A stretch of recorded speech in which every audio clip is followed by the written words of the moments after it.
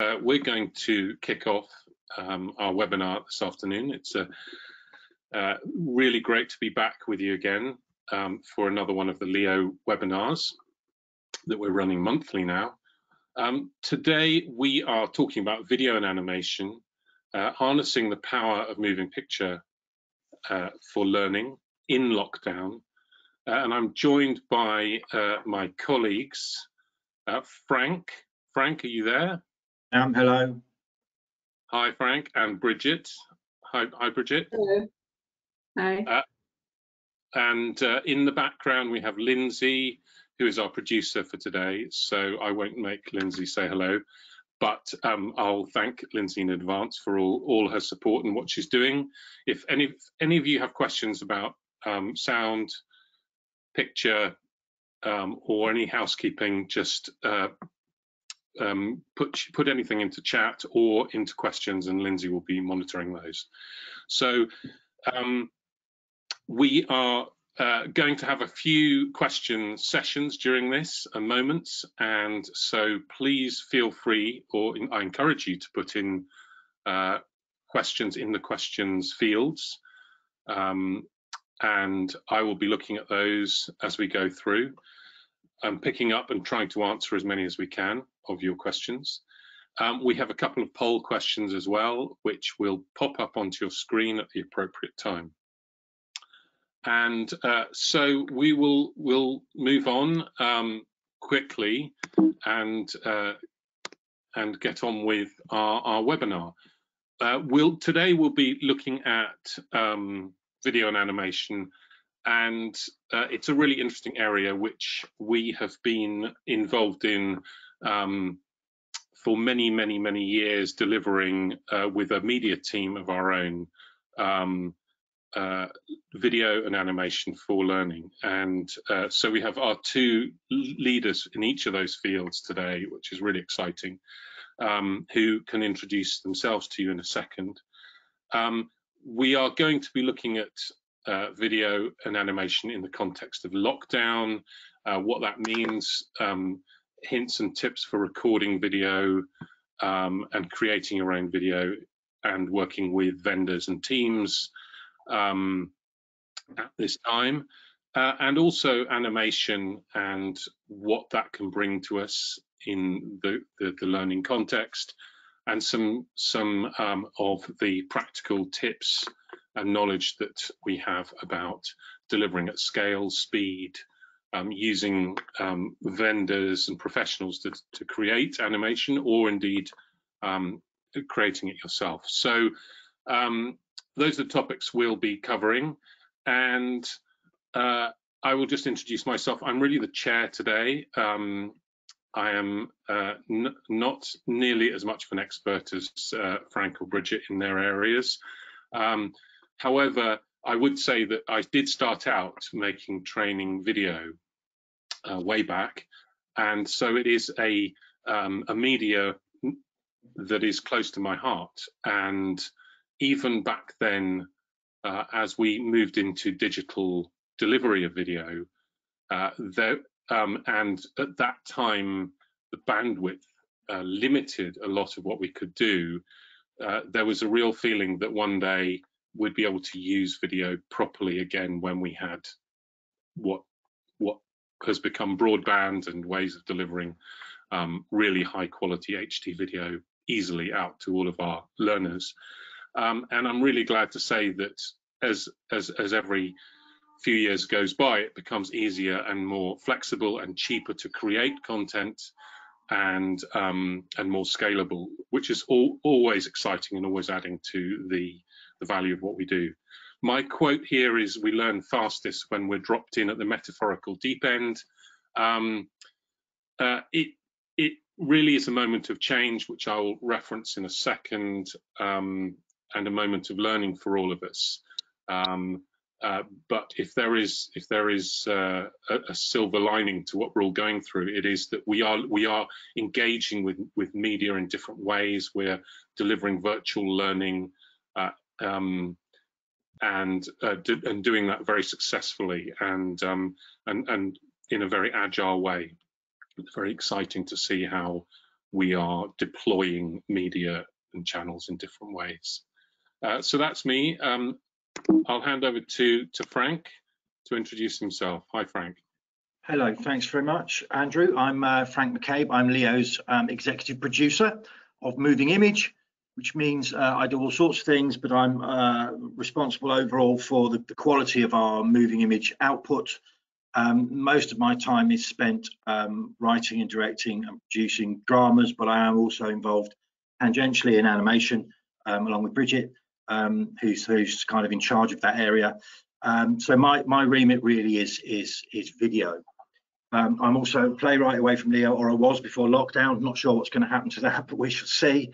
And my quote is, writing is easy, you just stare at a blank piece of paper till your forehead bleeds, which I think originally is Woody Allen, actually.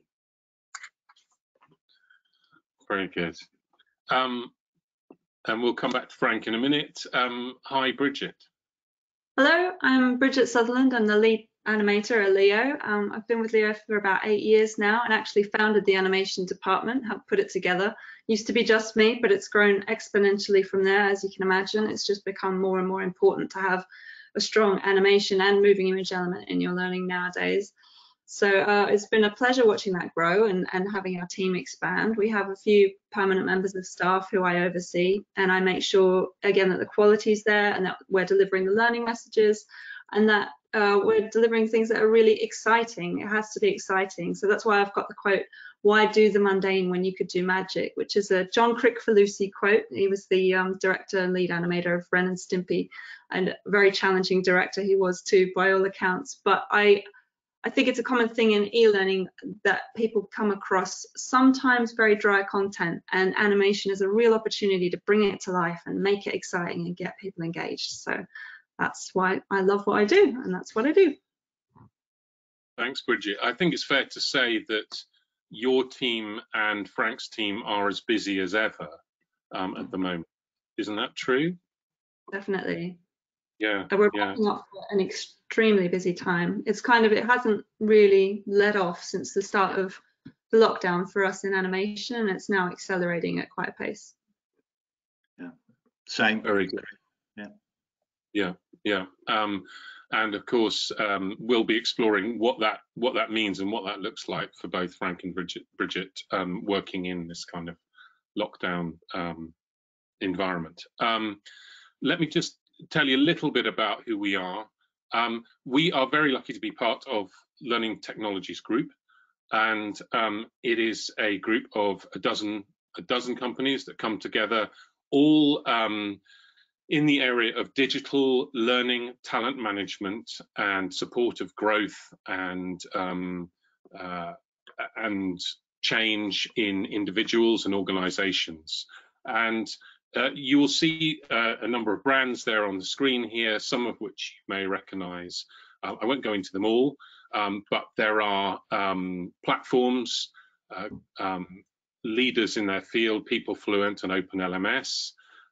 You'll recognize, I should imagine, you'll recognize Gomo, world-leading e-learning authoring tool and very close partner of Leo's since the beginning of Leo. And you will see Instilled, which has come out of Gomo in the last 18 months as a learning experience platform, very much focused on social learning and video, which is very exciting. I urge anybody who has not seen that to look it up. Our colleagues in Rustici and Watershed, leaders in the area of data and analytics and learning record store at Watershed, which is something we feel very passionate about. And in amongst those, you'll see 3 service partners: Preloaded, who are a developer of virtual reality, augmented reality, and games, serious games based in London, close partner of ours. And then top left there, Leo and Leo GRC, which until 10 days ago was known as Uclea. They are governance, risk and compliance specialists. and have now joined up with the Leo team, which is very exciting, and being rebranded. Leo have been in this business, we say, for 20 to 30 years. We're born out of two of the Europe's leading digital learning specialist companies merging together. And we talk about the key areas of what we do as a strategy, digital learning strategy, technology and platforms associated with delivering to anyone, anywhere, anytime, rich, appropriate, and high quality content, whatever that may be, whether it may be traditional e-learning, as you may call it, or the kind of media we're talking about today, or indeed face-to-face blended learning programs and experiences, and delivery, which is really a nod at the fact that we don't just create the stuff and hand it off.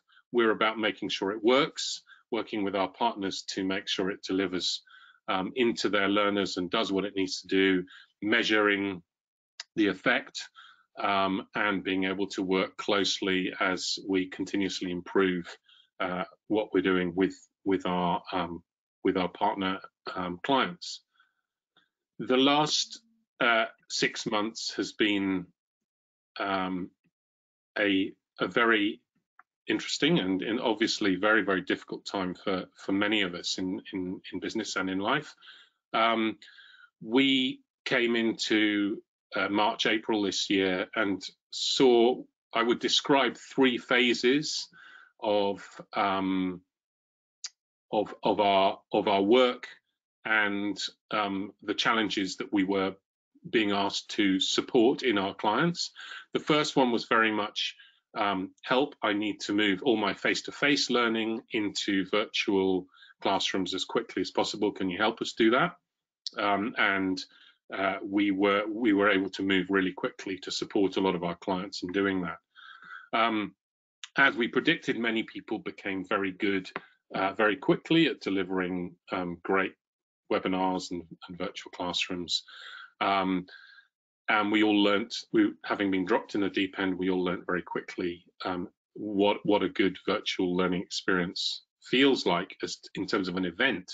But then the next phase was, but how do I make that more profound as a learning experience? Because just another Zoom meeting or PowerPoint presented in a webinar form isn't really good enough for a profound piece of learning and change that I need to deliver into my organization. So there we are talking about blended learning journeys and a whole lot of really interesting topics that we have a lot of webinars. We've been delivering a lot of webinars on over the last few months. The third phase really is a lot of our clients and partners are thinking now about, well, if this is going to be the way we're going to work now, how do we do this at scale, at speed? We don't have more budget, so how can we deliver this as a new way of learning and receiving learning and delivering learning for the future, and what do we need to put in place for that? We're very much in those second 2 phases right now, and it's a really interesting time. But it does play, these 2 play absolutely to where we have been and what we've been doing for many, many years, and that is delivering digital learning that works. And in amongst that mix of the best channels and the best media has always been the use of moving image, whether that's us, and I use this in a weird context, traditionally going out and shooting things. Even this image looks strange with people so close to each other without wearing masks. But there's our team on location filming a drama, and we would have had these happening every week of the year. We would have teams shooting video, and Frank will talk to us about that. Or we'd be creating, as Bridget says, animation of all sorts that may be standalone, may be part of e-learning, but these are really important channels and media to us. So, and they remain so right now, are really, really important. However, there are changes in the way we're working, and so what we wanted to discuss today is how the current working situation affects both of these channels. Before we kick off, I want to ask a couple of very quick questions, and one is the following: before lockdown, to what extent did you use moving image in your learning? Moving image being both video and animation of any sort, really. So, Lindsay, if you could bring up the question, and I can repeat that. So here we go. Before lockdown, to what extent did you use moving image in your learning? Always, often, sometimes, hardly ever. So if you could choose one of those, we'll just get a feel for how it used to be, if you like. We'll wait for a few more votes, and then let's have a look. Let's have a look at the results of that.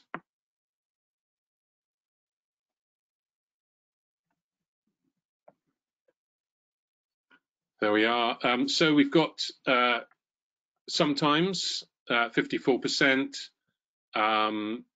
always 15%, which is great, and 32% hardly ever.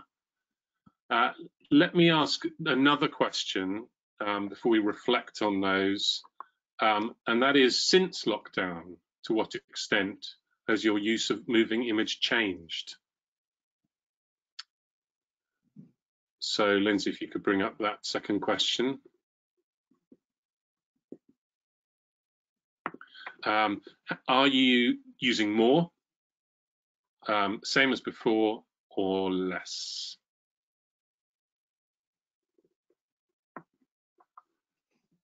Got a good load of answers there. Shall we bring up the answers, Lindsay?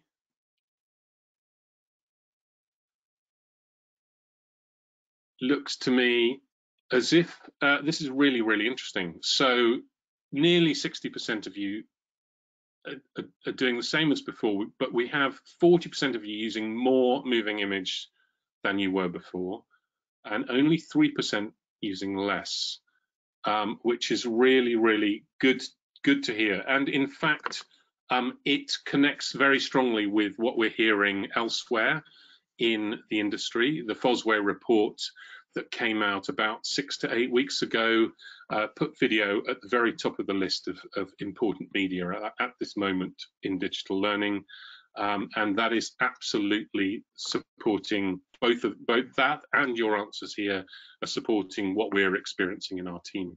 So I will hand over to Frank first of all for any thoughts about that particular poll result, and also over to you to tell us about video in lockdown. Thanks very much, Andrew. Hello again, everybody.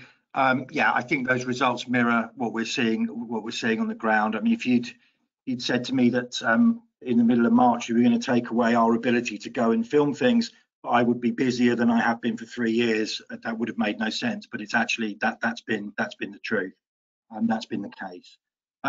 So we're gonna look at what we've done in order to stay busy, really, the kind of work we've done to replace what would be conventional filming. So we're going to talk a lot about change, but we're going to begin with something that's stayed the same and should stay the same.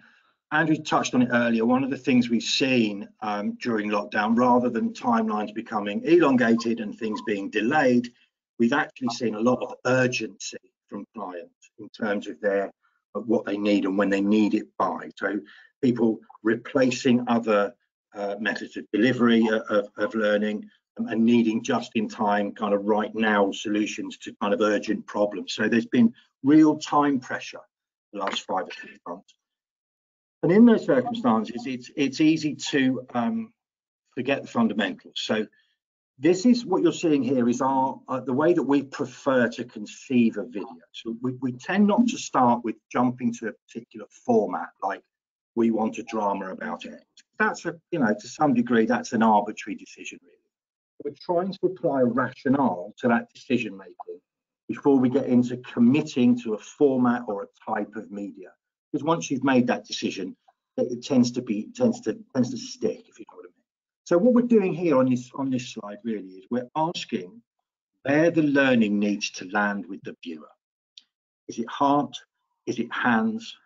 Or is it head? Now, heart tends to be around culture and behaviours. It can be quite emotional. Some of these dramas, they're playing into the emotional part of us, and the dramatic possibilities of that are huge and very interesting for us.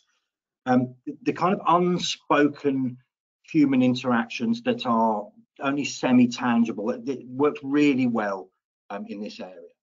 Hands are almost the opposite of that, really. They're concrete techniques and processes. They're to do with the imparting of practical information to a workforce. And head is about changing people's minds, creating buy-in. So it's internal comms, internal marketing, corporate stories, and talking around debates that might be going on within an organization. So they're about a mindset. And the thing about this approach is that it's actually agnostic in terms of the format. So we can easily and have created dramas that fit into that head category, or documentaries that go into the heart category, and it's kind of interchangeable, really.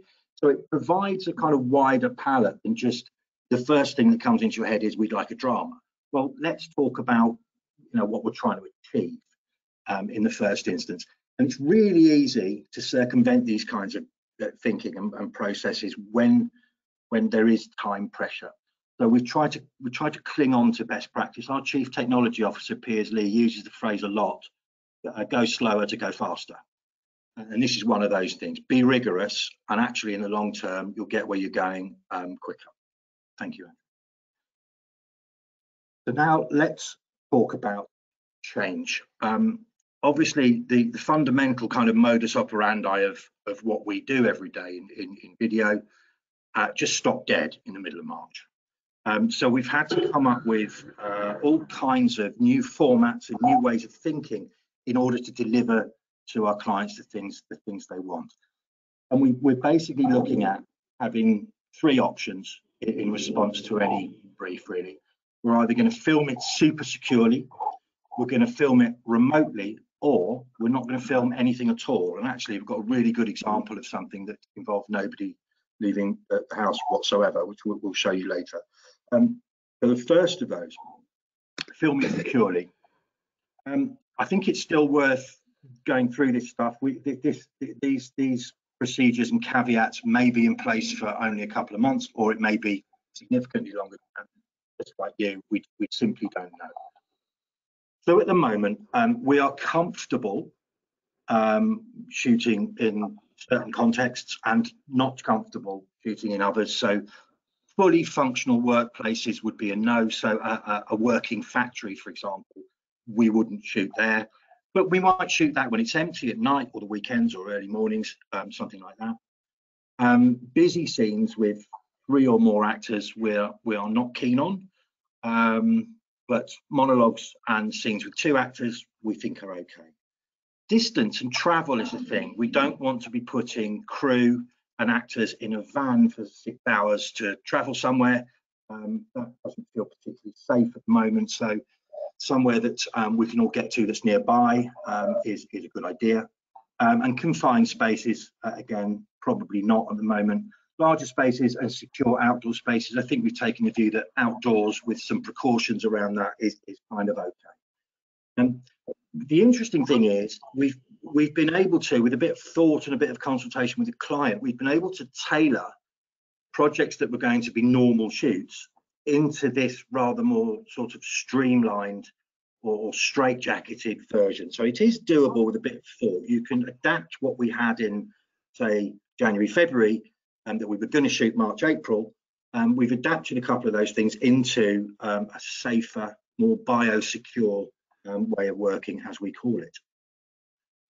So biosecure filming is about really distance and control. So control is things like ensuring that you have a deep clean of location before and after shooting, very clear signage on exits and entries and one-way systems, telling people not to use elevators, scheduling really strictly so that people know when they should arrive, know when they need to leave, and people aren't crossing over.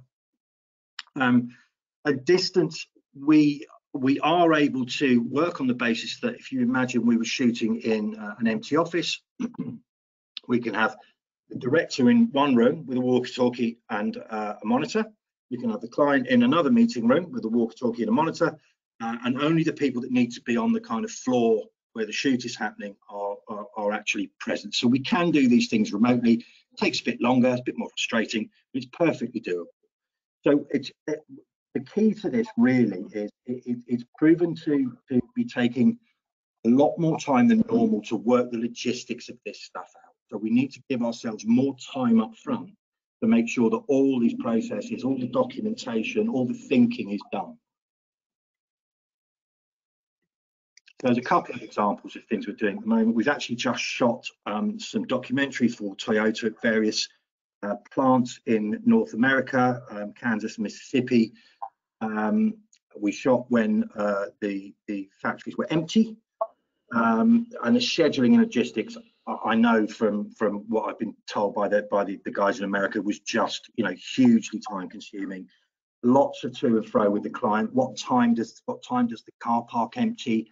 You know, is there likely to be anybody in here at this time? Where can we go? Where can't we go? All those things just take a long time. And we're currently planning a biosecure drama at the Leo offices in Brighton for Sellafield. Our offices are closed until January at the earliest. So we've got a really familiar, controllable environment with a set of processes already in place to make sure that we can shoot that as securely as we can. So that's our first option. We are starting to see, you know, planning for what you might call more conventional shoots coming back again now. So we're going to be doing more than that. Some of them were deferred from earlier in the year, so we may well be very busy out and about doing this kind of thing. Our second option is filming remotely, which is actually been really interesting. And I think a lot of the things we've discovered, a lot of the processes and ways of working that we've implemented, we're going to keep even when you know, COVID-19 is no longer a problem. Because actually they're quite neat, some of these solutions. So we've been forced into thinking of how we do this a bit more cleverly. So filming remotely basically puts the onus for the actual capturing of the footage on the people who are being filmed. So that may be actors, or it may be contributors from your organisation, SMEs, or senior stakeholders in a project. So we've got some examples of here of the kind of formats that we've created. So we translated a kind of a traditional normal script that took place in a meeting room, and that became a Zoom drama, which is top left there. So it's the same meeting, it's just happening virtually. And there's a kind of a nice nod to the current situation there as well for learners. It's a sort of recognisable thing. We've all spent hours on these things now. So that is nice and recognisable, really. Top right, we have asked people from our client company to video themselves, and we've created a really dynamic, kind of snappily edited montage of their responses to certain questions. They just pop out of that sort of jigsaw pattern there and give us their answers. That works quite well. And then we've got these, I really like these, we've got some monologues here, which are internal monologues. So they're quite quick to do because there's no dialogue on the shoot. The dialogue is done by voiceover afterwards.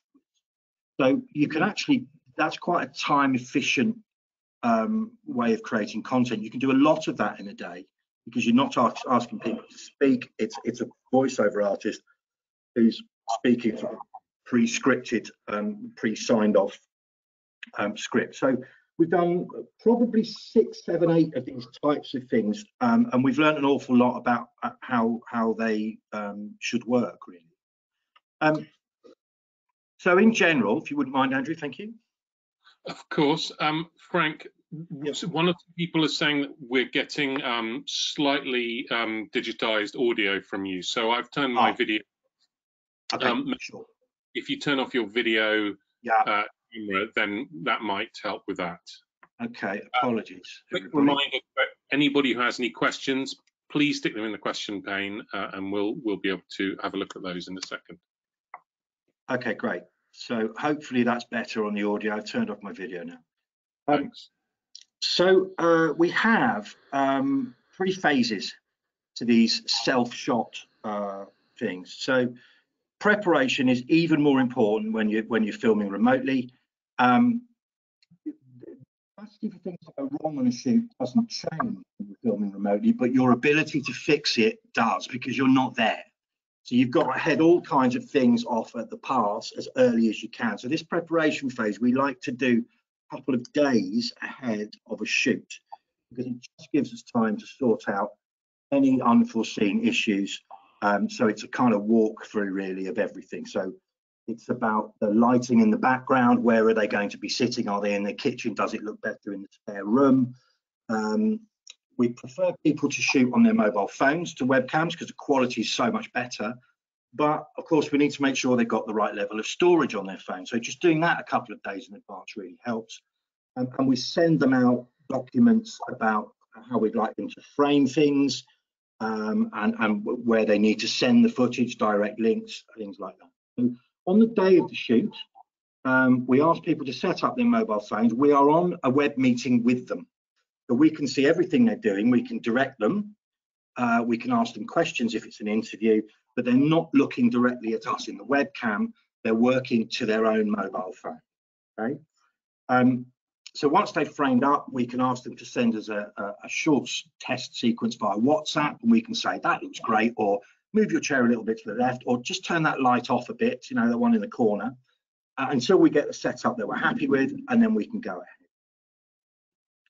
And finally, the transfer, we ask people to send us all the takes via WhatsApp, and the ones we like, we send them a link in a document in advance, and they click that link, and that file goes straight into the correct spot in our sort of network, our file system.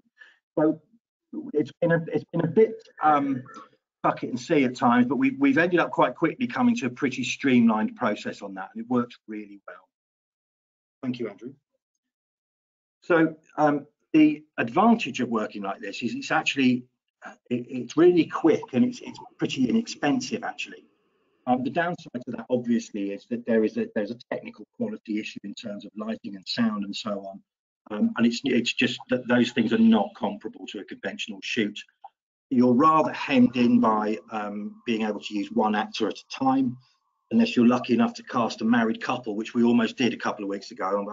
It's a shame that didn't happen. That would have been really nice.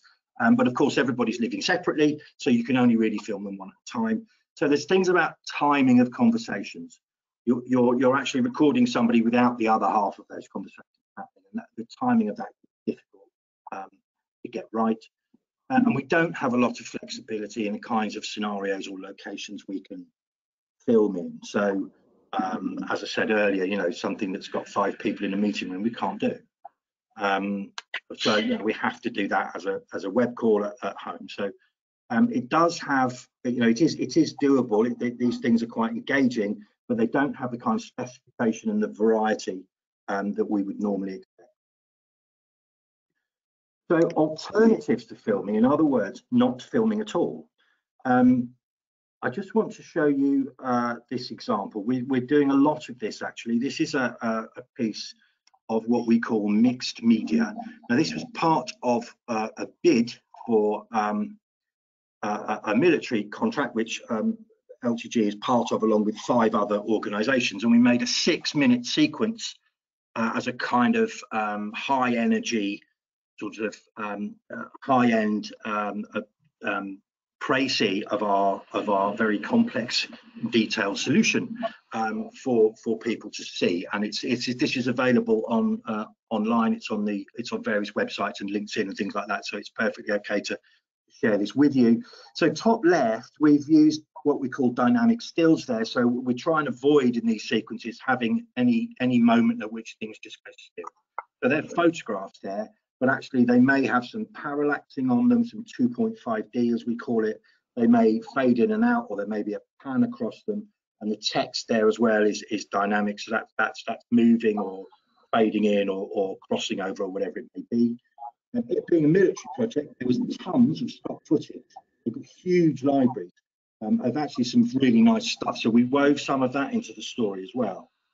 And then the bottom right is an interesting one, self-shoot. We sent 12 contributors a T-shirt, as you can see there, and a microphone for them to plug into their phone. One of the big issues with self-shot stuff is audio. It's just the quality's not there unless you use a mic. So we posted loads of stuff out to them. We joined them on web meetings and we directed them through that, and we got 12 subject matter experts reading a short piece to camera, which we've woven in. And the final bit, bottom left, there is animated elements. Again, we've got some photography in there, bottom left, but that diagram moves and expands, and the bit that we're talking about on the voiceover comes to life as you see it. So this mix of stuff, if you can get an overall style and tone that suits everything, this stuff feels seamless and it's really dynamic because there's something new happening all the time. Really nice. As we finished on animation, that's the point at which I'm going to hand to Bridget, but via Andrew, I think. Do you ask any questions? Thanks, Frank. We'll move on to Bridget quickly, but there was one question. Yeah. Is the editing process any different in lockdown? No, it's exactly the same. Right. That's all done in front of a screen. It is exactly the same. And you then send out digital versions for clients to review and make changes. Right. Yeah. It's working exactly the same. I mean, the pre-production and post-production, the first third and the third third are kind of untouched, really. It's just the capturing of the footage in the production phase that's been a challenge, obvious reasons. Thank you. Any more questions anybody have? Please put them in questions panel and we'll come back to them at the end if we have time. So as I hand over to Bridget, I've got a question for everybody, which is regarding animation. So if you needed an animation for your learning tomorrow, how would you create it? So this is very much aimed at the people who at the beginning of this said, yes, we do animation and we're doing more of it. How would you create it? Would you use a vendor, hire an animation team, professional animators or whoever, or would you do it yourself through purchase software and so on? And if you don't know anything about that, then you're just about to find out something about it. So do use the poll, put your answers in, and we'll have a look at the answers now. Really interesting. It looks as very much as if 3/4 of you create animation yourself, which is really great, and the rest do hire animation teams. So you will have, for those of you who use professionals and vendors, you will have certainly come across people like Bridget who've been doing this for years and years. So over to you, Bridget, to tell us a little bit about animation. Sure, I'd just like to say that's really interesting. I mean, just 5 or 6 years ago, maybe, that would have been really different. It just shows you how far this software has come to make it accessible for the end user, and for that software to be developed, how popular animation is now as a learning medium across the board, not just in e-learning, but YouTube channels so many YouTube channels I could list. So many. So I'll just dive into a little bit about the power of animation for learning and why it's such a huge tool for e-learning. So it works in 3 ways. I think, primarily. The first one is it is basically show and tell. Animation can break down a complex and abstract process into simple parts. So it can explain situational processes like hazard spotting, or show a process that normally can't be observed directly, like how the heart works, for instance. So show and tell is a really old and powerful learning tool, but it's especially those situations where we need to see something that we can't see directly, that we have to illustrate it and conjure it up in front of you to explain how it's working. So that's one of the main ways. The other thing is animation makes memorable stories. In addition to communicating the content, we can give messages greater meaning and impact with story. So a strong narrative enhances engagement and makes it memorable and shareable for people, which is really important because we've all got a strong story to tell. Lastly, animation employs engaging identity. So visual identity is an important aspect of all communication, especially now more than ever, when, you know, even kids are aware of their brand identity on Instagram or whatever their social platform is. So using your brand and your story to drive the look and feel of your animation makes communication clearer and more relatable for people. So I'll talk to you a little bit about the process that we go through with animation. The process remains the same regardless of the budget, really, and it has also remained unchanged since the pandemic, because it's all about communication between the team, and luckily for us, we've been able to do that through the internet. We don't have to be there in person. So first of all, we would have kickoff with the client and establish what their needs are, any sort of visual ideas that they may have. I always encourage clients to just bring any inspiration to the table at all. It could be something they've seen in a film or something they've seen in an ad, anything at all, because it all helps feed kind of the feeling that the animator will conjure out of the animation for them. So that's kind of the most important thing, getting the communication right with the client in the first stage. And then the second most important thing in the whole process is the concept lab. This is where our team gets together and kind of bangs their heads together and nuts it out and just tosses around ideas. It's usually a very short meeting because it doesn't take long to understand the needs of the client, but I'm always amazed by just having the scriptwriter and the animator specifically in the same room, when one person says one thing and the other person will pick up on that thread and come up with other ideas based on that.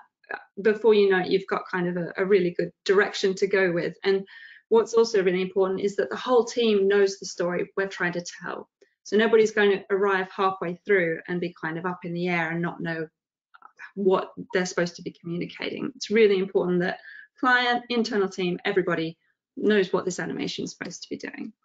So after that, our learning designer will go away and write a script, and then we'll have an internal review of that and amends, and then the client will review it. It's really important to have that internal review just to make sure that, again, we're all aligned as a team on how we're communicating through the animation. And the script is usually just voiceover on the left, rough description of the actions on the right, but the actions may all change at the storyboarding stage, which comes a little later. So while scripting is happening, we can start on the art direction, and we'll do mock-ups, or we may do a proof of concept to actually show exactly how the figures or whatever the subject is going to move, especially for clients who aren't sort of familiar with using moving image. That can be really useful. Once they've signed off on that, we'll go into storyboarding. We'll produce a storyboard with a fully realized image for each of the kind of key frames of the animation, with script on the left and direction on the right for what's going to happen. And the reason we produce that fully mocked up is because it's much easier to change things at storyboarding stage than it is at the animation stage, where things become much more complex when you're dealing in the temporal dimension with many, many layers of assets.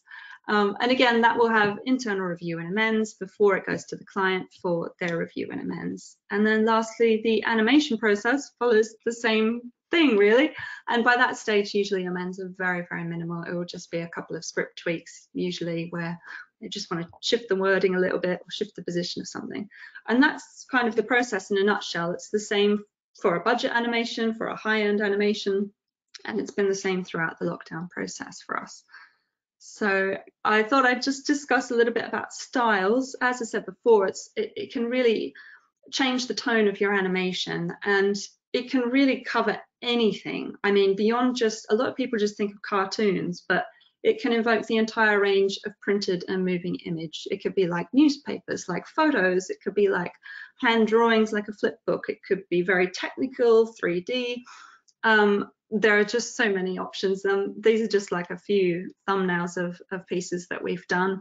I think when we produce our AD, we kind of try and communicate what each style can communicate to people. So I often say that hand-drawn elements and like cutouts and whiteboard animations, they can often give a sort of a friendly and accessible feel, because it makes you feel like you're right there with somebody and they're explaining it to you.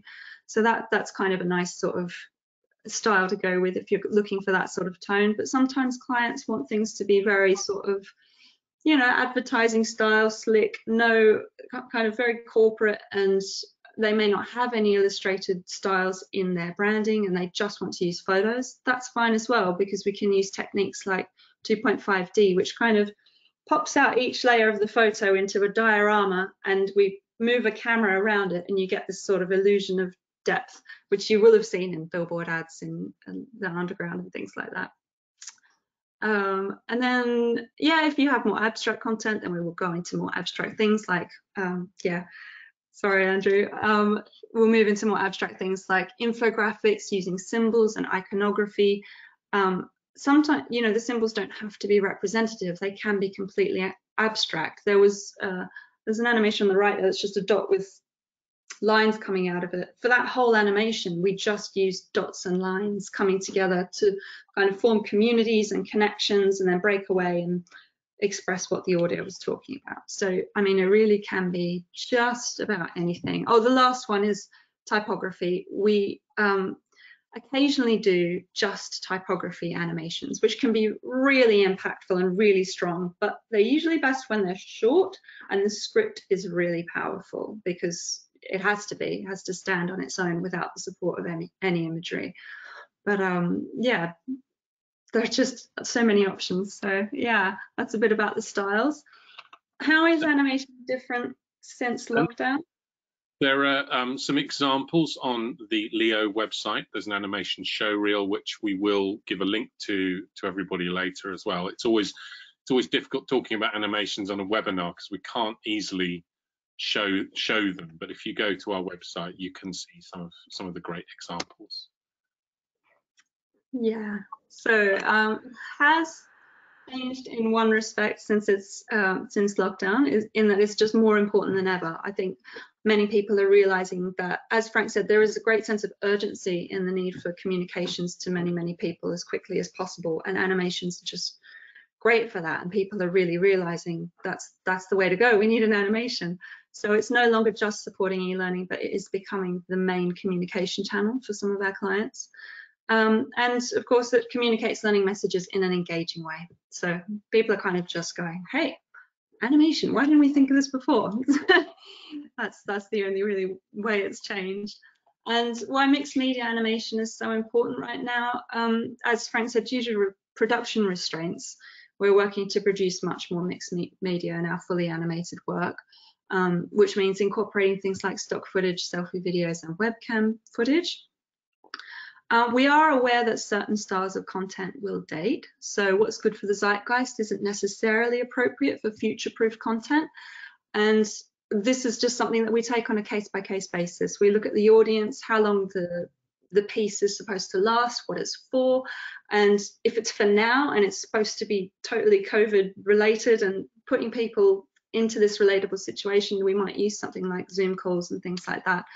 Not to say that they won't happen in the future, but yeah, I think we just consider in each case what the best option is for us to apply those styles, and yeah, what the learning is trying to communicate.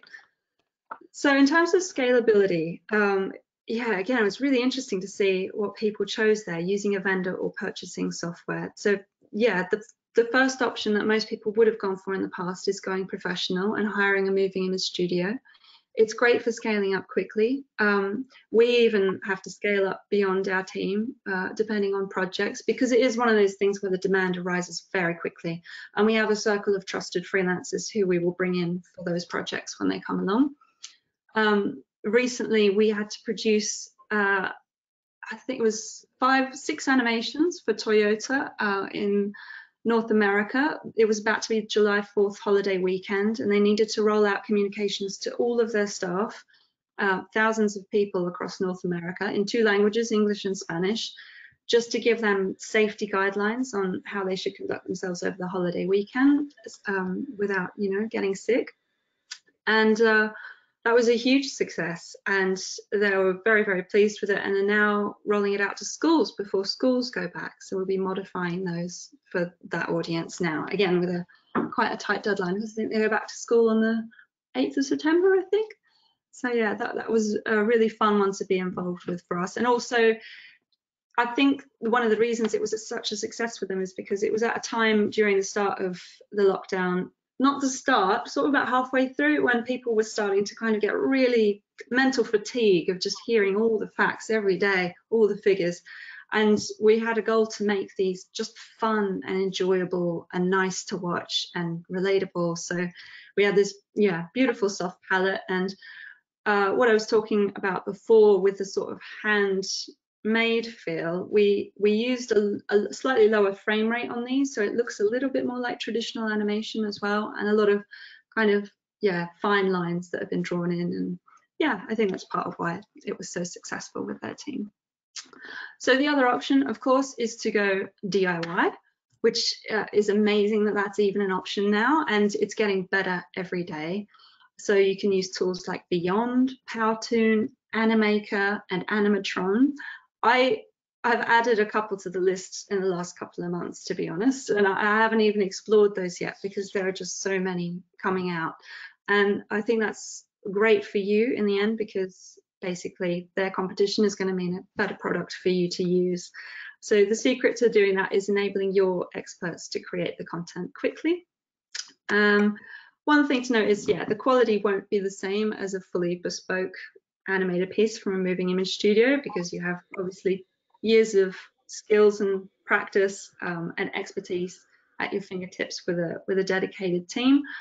But if you're just communicating key points, you have your experts' content there, and it's being presented in a more animated and exciting way than just a document or a PowerPoint. So it could be a quick win for you. What's next for animation? I foresee a lot more high-level comms and engagement pieces, definitely. And we're already seeing this in the type of work that's rolling in, because animation gets people on board and generates buzz for something really quickly. There is more competition, as I said, between those DIY animation software companies, and that's just going to make it better for you. Watching the Titans battle it out, and you will reap the rewards in terms of the features of the product that you get to use at the end of the day. So I think it's a great time for animation. It's a silver lining, an unexpected silver lining in terms of people understanding the power of stories and how they can bring it into their work. Thanks very much, Bridget. And we've got some nice questions that I'm going to bring back to you in a second, and to Frank, that have come in from people on the webinar, which is great.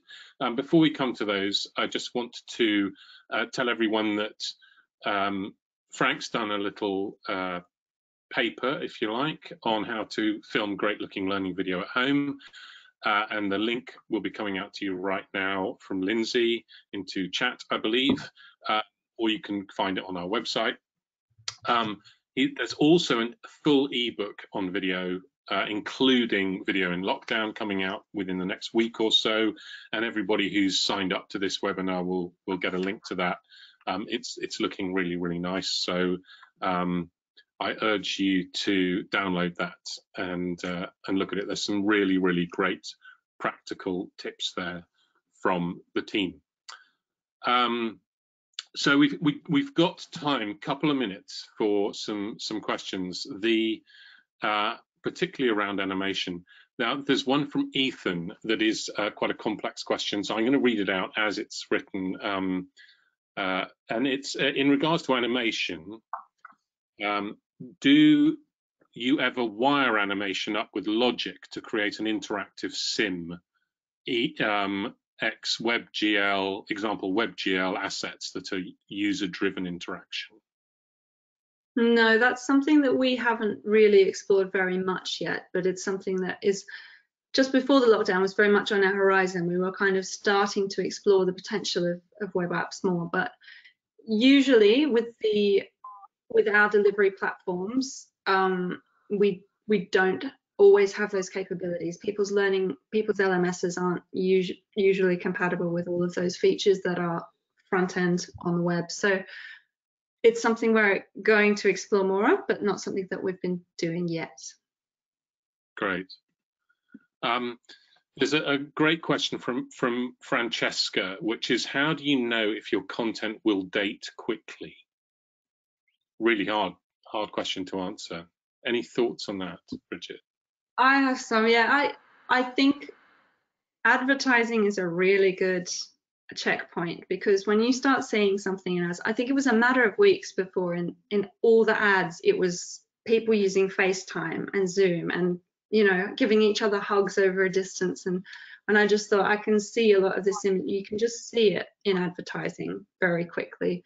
But also it's just kind of thinking about how is our life different now and how might it be different in the future. And I mean, it's just usually just a matter of kind of following that logical thought process. I think we have, from a video point of view, we have certain sort of checks that we do with clients. So they'll say, oh, I've got somebody really senior to interview, and we'll say, are you sure, you know, are they going to be here in a year? And what if they're not? So, you know, I remember years ago, famously, we did a drama shoot for a hardware store client of ours. This is 20 years ago now. And we had to redo the shoot because they changed their uniforms between shooting and the release of the video. So we had to shoot it again with the new uniform.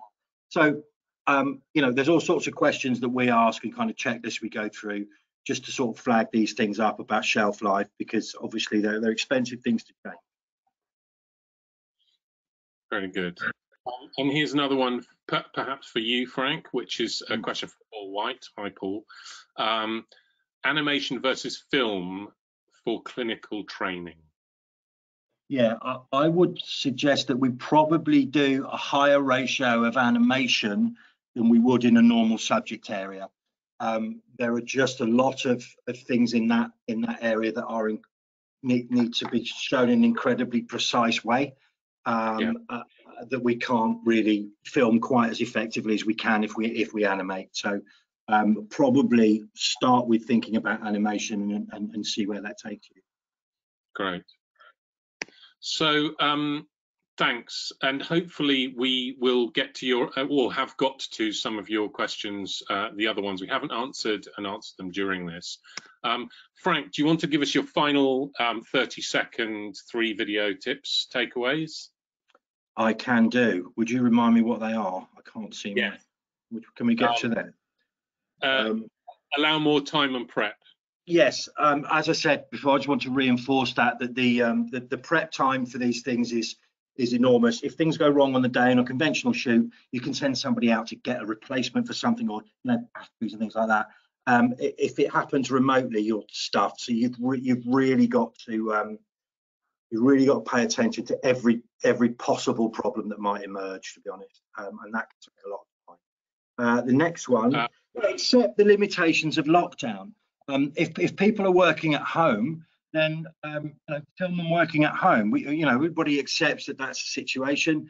Embrace them, and I think it's easy to start to get too ambitious, and it's better to do something with a sort of middle spec really well than fail at trying to do something complicated that we're just not set up to do at the moment.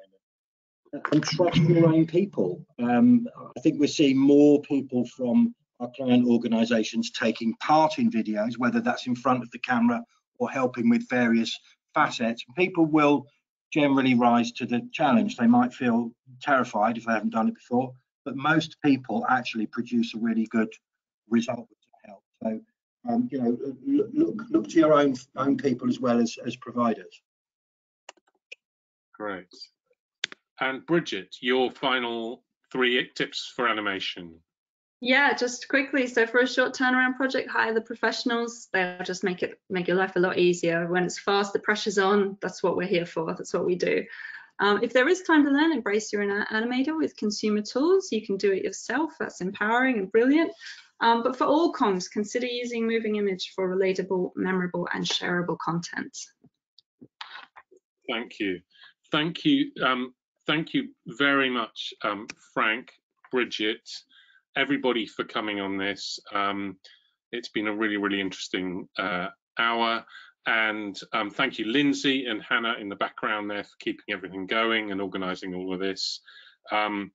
There will be a link to the recording and any other useful links to other things we'll send through to you, including have a look at if the show reels on our leolearning.com website under what we do, video and animation. You'll see 2 show reels there with some really nice examples of everything. Please do get in touch with any of us if you have any questions that either we haven't answered or that pop up, and we'd love to hear from you. So from me, thank you very, very much, everybody, and hopefully we'll see you very soon.